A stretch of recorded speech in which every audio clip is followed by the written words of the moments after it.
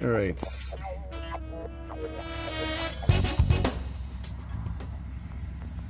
So in this video, what we're going to be doing is resetting a remote. I lost mine, so it's a 2007 Avalanche, and I had to go buy another one online. So we'll walk you through reprogramming a remote. So first, just turn the car to on. You don't have to start it. And then on the eye here, we're gonna click the eye and the check here. We're gonna look for the little eye. We're looking for that.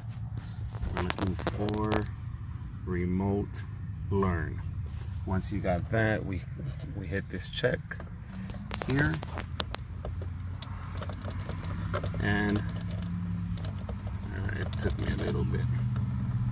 And then we get that. Once you get remote learning, you're going to go ahead and grab the control and press the lock and the unlock at the same time. Okay, and you'll hold it until you hear it. You're supposed to hear a chime in some of the cars. In this one, it'll actually unlock it or lock it. You'll hear the lock pads. Nothing changes really on that screen. Okay, but once it's done, you hear it set on the doors. Okay,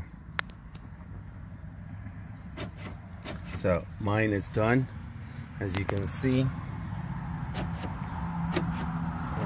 has been programmed. Okay, unlock and lock. So we have successfully done it. Programmed a remote control on a 2007 Avalanche. I think it's the same procedure for most Chevys that have the info and the check here, and you can get it set. Okay, hope you liked it. Subscribe, and I'll be able to get some more videos up.